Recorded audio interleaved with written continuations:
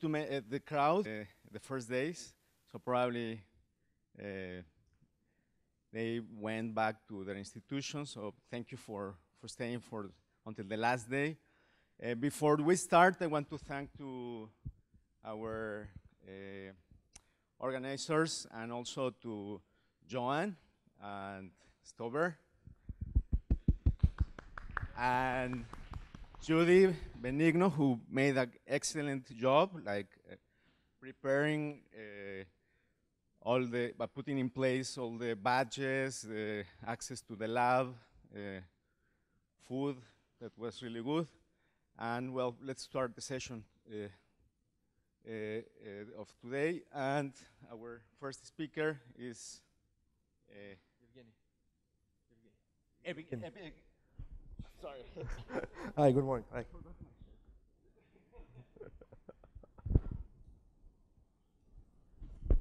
Hi, good morning. My name is Evgeny Fixman. Will bring my presentation in a second and then we'll continue.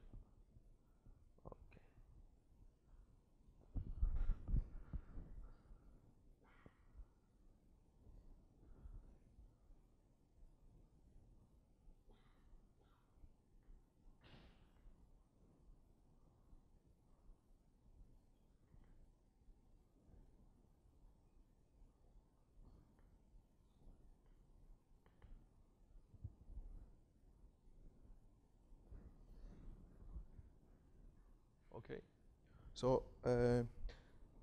again, my name is Evgeny Fixman. I'm with Intel. I'm working as application engineer in financial domain. We are located in Parsippany, New Jersey. Yeah, there's Intel also there. This work was done in cooperation with two other guys from Intel. It's Michael Voss and Sergey Vinogradov, which are working on Intel TBB flow graph. Okay.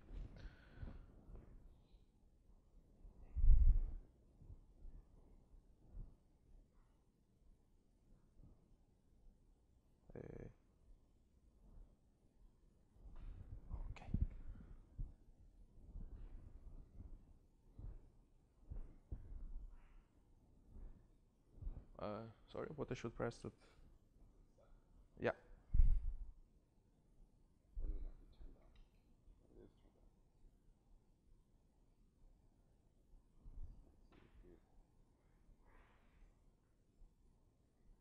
Okay. I will.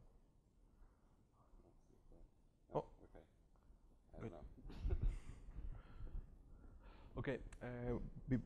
Before I would like to start with expressing some terminology that we used to have in our work and how it expresses in structuring the software.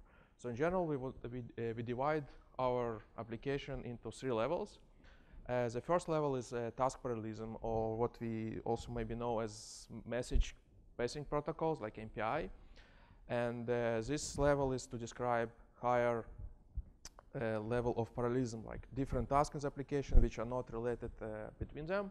The next level is fork join, which represents parallel data parallel work. And we can address or correlate it with parallel for or parallel reduce constructs. And the last level is actually vectorization or utilization of SIMD registers. And we need to make sure that all of these layers are efficiently used in order to have the best performance of our applications.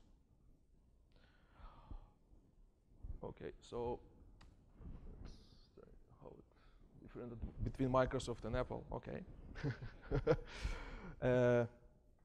So I think for yesterday I attended a couple of presentations and I see that most of you are using OpenNP and MPI. Our work is a bit different. We live in C++ world and we use TBB, Intel threading building blocks, also known as Intel TBB, for addressing multitasking and parallelism. So what is TBB? TBB is actually this year they celebrate 10 years anniversary. So congratulate the guys. TBB is a library which consists parallel algorithms, such parallel for, parallel reduce.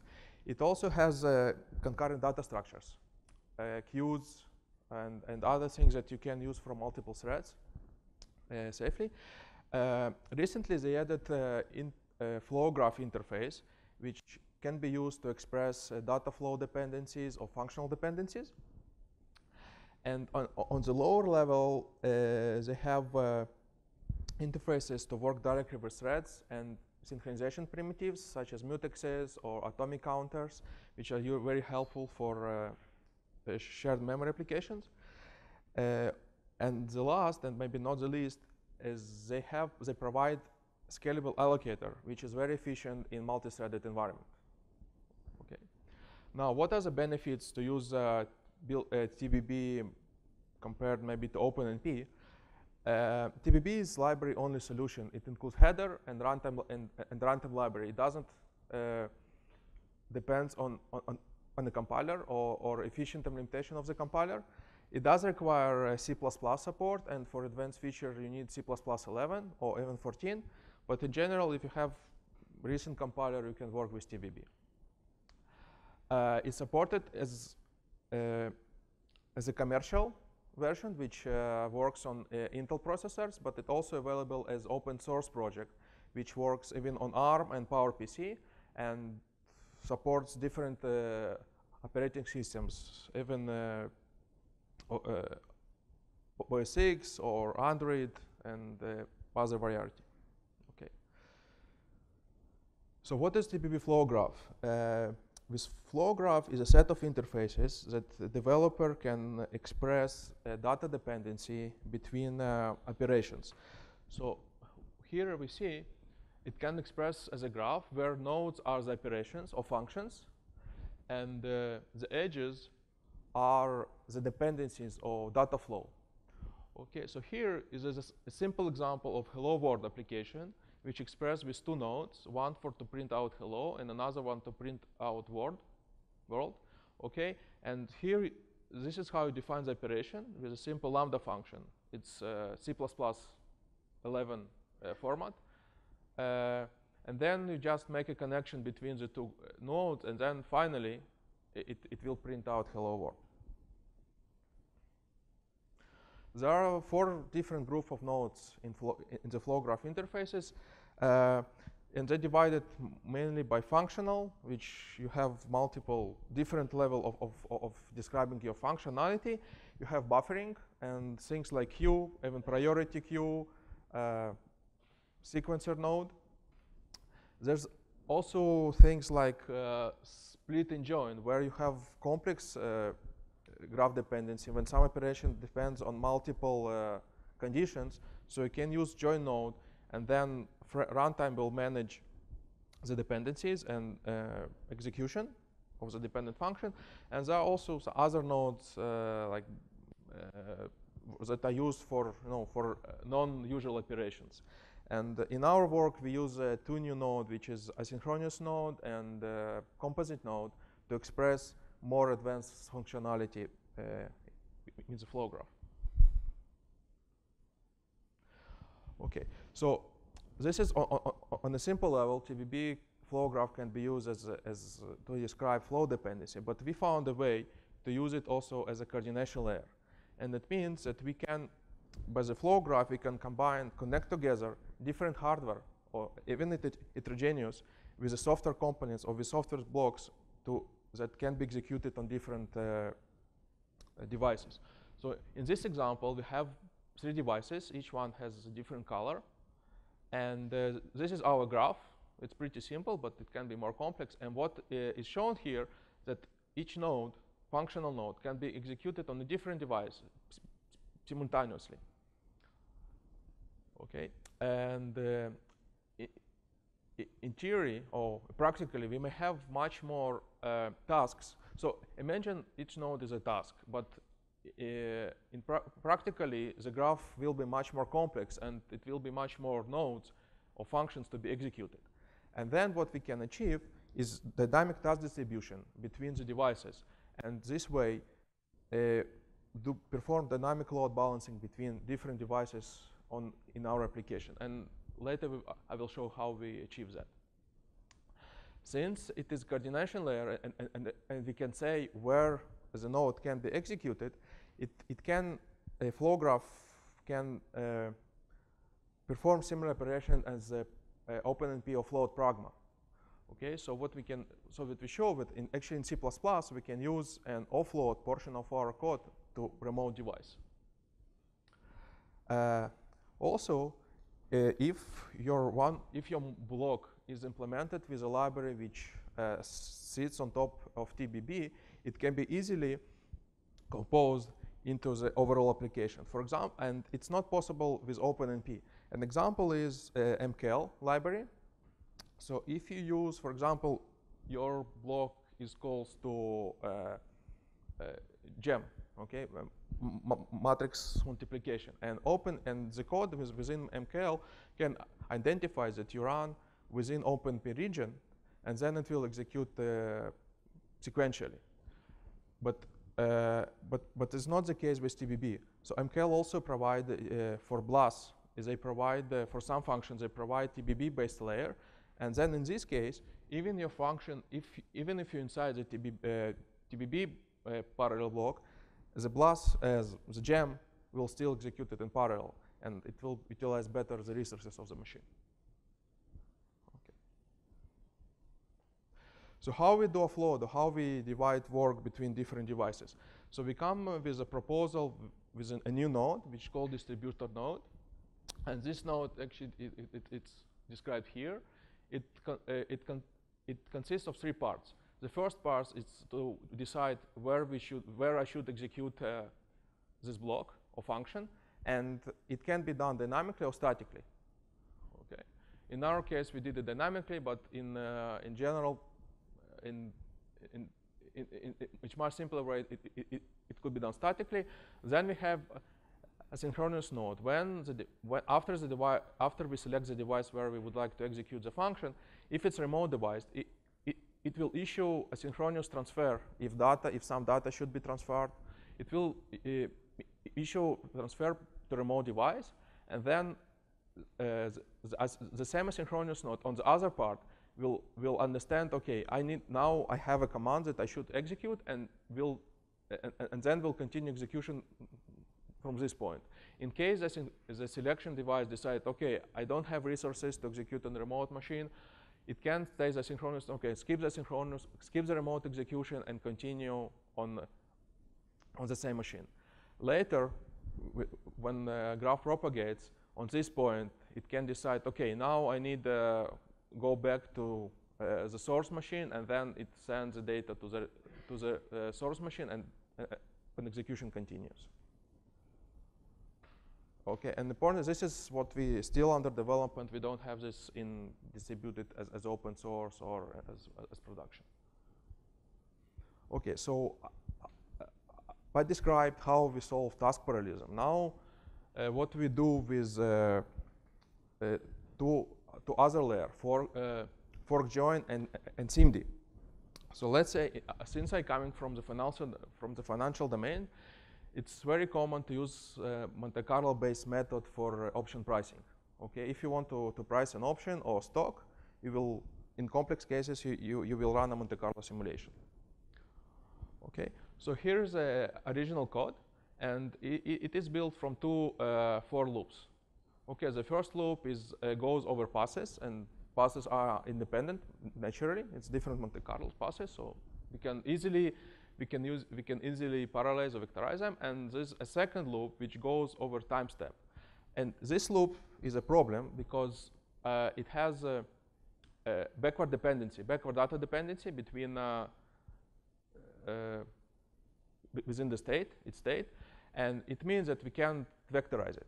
And originally, what we do, we try to parallelize outer loop and vectorize inner loop. But we fail. But if we will work this way, we will fail. But what happens when we parallelize the outer loop here with TBB construct? We choose the block size that we would like to use for tiling. And actually, this helps us to do what we call loop transformation or loop interchange. And then what happens? the loop that works on specific block now becomes a lower level loop, and the time step loops become a next level. And we easily can put, and this way we resolve dependency between the state variables, and we can easily put pragma open with CMD on this loop, because now there's no dependency between T, okay, with specific context. However, what we need to do, we need to extend the state variables to add another dimension as the size of the block.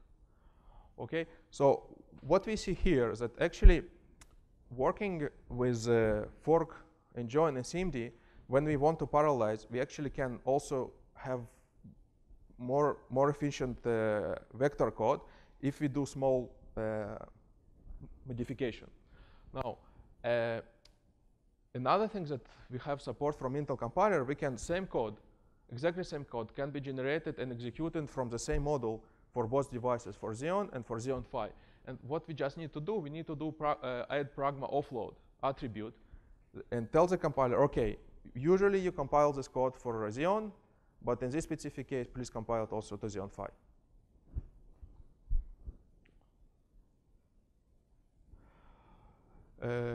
Okay, now let's talk about the application itself. So StackE2 is a benchmark in financial domain. It's well known. It's defined by first-tier banks. All of you know, and the good thing is that customers or banks define the standard, and vendors like Intel, NVIDIA, IBM implement them. And each vendor has its own implementation, which is efficient and tuned for the hardware platform. So this can achieve kind of apple-to-apple comparison, because now no one can claim, okay, this code is better for NVIDIA, or this code is better for Intel or IBM. Intel actually was the first company which implemented as a benchmark and presented results in 2012. StackE2 implements American-style options, and there are different options, American, European, and it depends when you can execute the option. It uses a Monte Carlo simulation for pricing, and the model which is based requires a loop like I showed you, which has dependency between different time steps, so we can't vectorize it easily.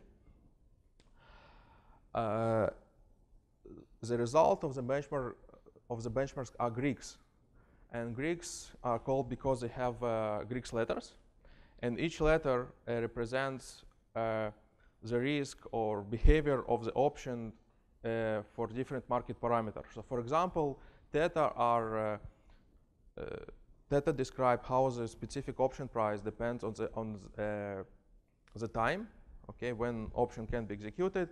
Rho, for example, depends on market interest rate on that specific time. And each execution executes 7 different Greeks, and for each Greek we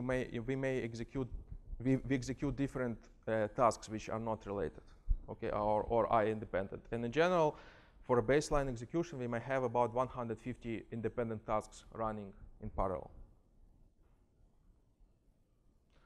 Okay, so our test was running on this specific execution was utilizing 2 dual socket Haswell processor, and it has 2 KNCs, 2 Xeon Phi first generation coprocessor within the same box.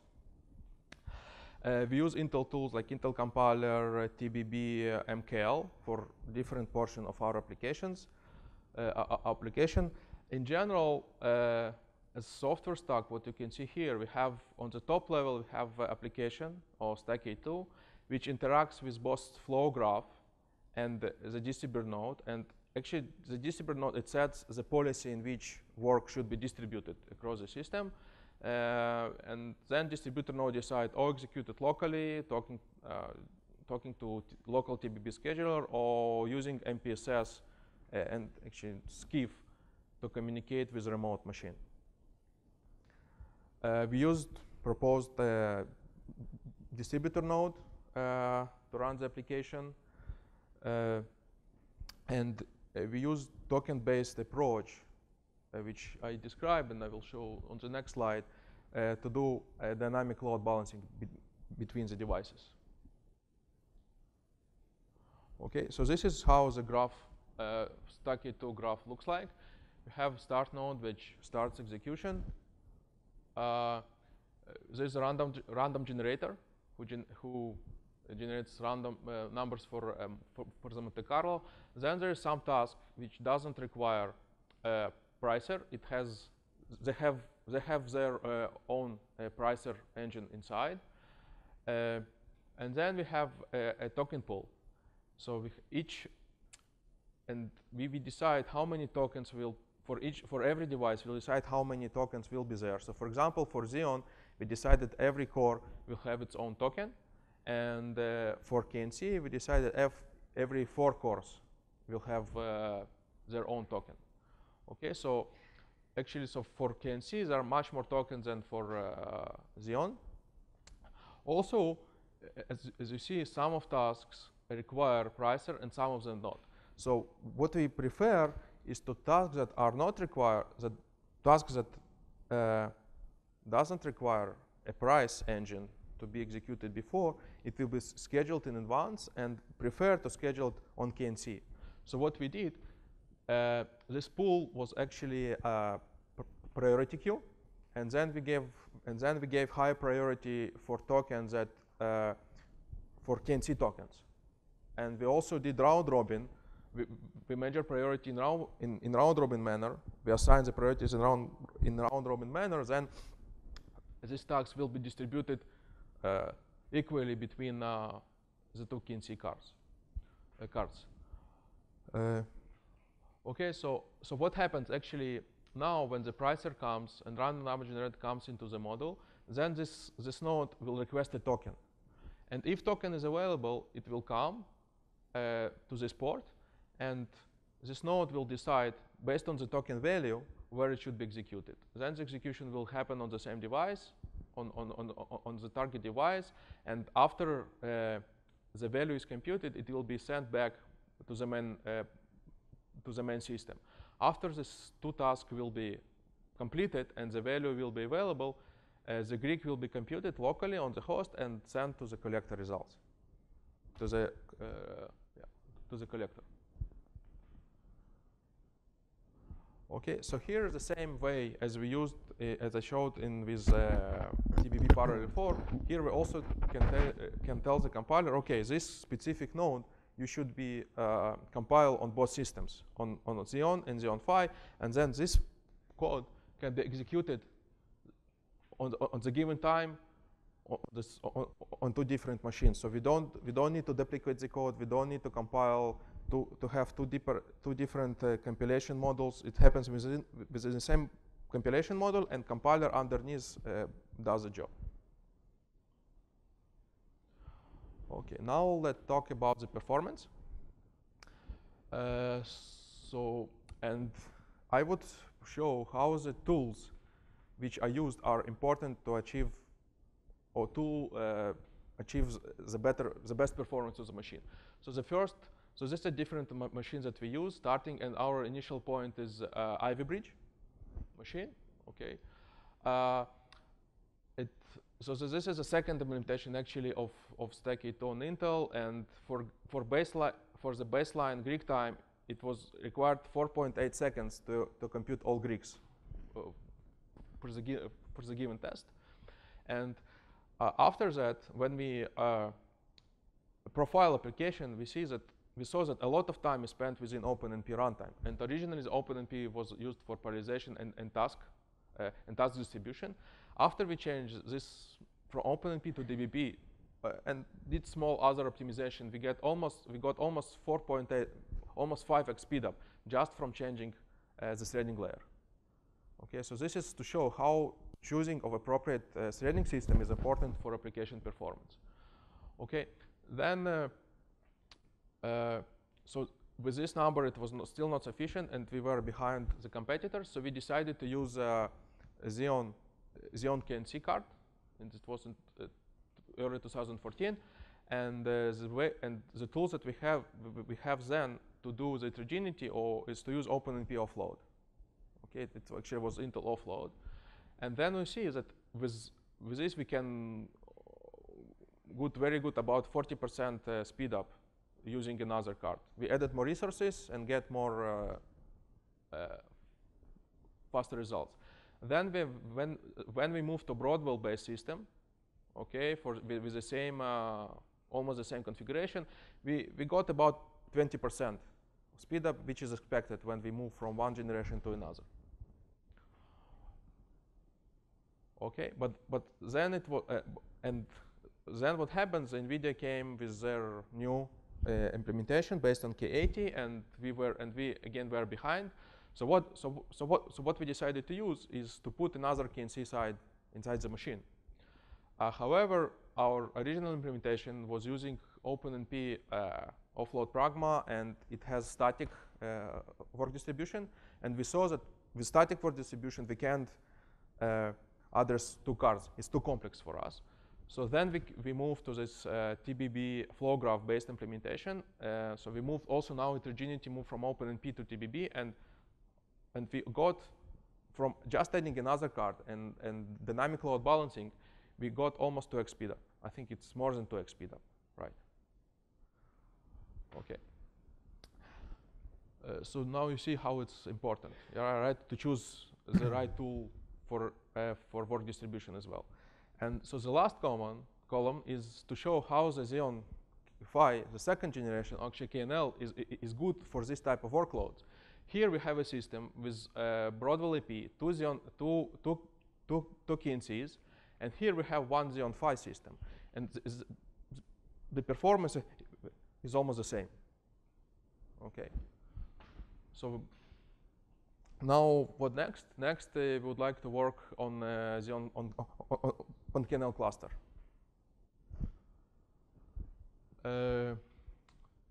Now let's talk about the performance compared to the competitors. So the first three columns describe Intel architecture. So this is KNL, the numbers that we saw from, and this is Broadwell with two Xeon Phis, and this is just Broadwell. This is the Greeks time is the baseline, and I think for now it's most important test in this benchmark. So for this test, in Intel we have winning position. The other latency workload is work on a larger data size, and KNL is good in the middle. Okay, NVIDIA doesn't have results for this workload because it probably doesn't scale in their architecture for now. I assume soon they will come with some solution for that. Important things what I also told, we have a quality test. Okay, as lower numbers are better. So what we see, we are faster on this case. We are faster, and we also have much better quality than the competitors. Another thing that's important to say is that we have the same quality results over all Intel architectures or solutions. And it's very important to our customers where they want to decide, if they should invest in new hardware or not. So once they choose Intel hardware, good chances that they will have the same results. Okay, so to conclude, when you developing heterogeneous application or distributed application is complex, and you should really consider to look on three different levels of task, fork, join, and SIMD. Intel TBB flow graph provides a coordination layer and a low work distribution between different machines. We in Intel maintain performance, winning position for performance and coding. So we would like our customers to use our code, or our code and our style of work. And for the next steps, currently we have this distributor node work on top of MPSS. We have plans to port it to use MPI or OFI. And after that will be completed, we will run it on KNL cluster or heterogeneous cluster between Xeon and Xeon Phi. We have a couple of challenges. Like we want to schedule the work where the data is. It's common. I think it's common problem. But also we found that some of the tasks are better to execute on Xeon rather on Xeon Phi. And we want to find a way how we can prioritize execution device for specific tasks. And here is a call for you. If someone, so this is still under development. This feature is still under development. We are investing in it time. And if you want, and if you would like to participate and contribute, you are welcome. Talk to me after the presentation, during the break, or send email to one of us, and we would like to talk to you. Okay. I think we have 2.5 time for a couple of questions.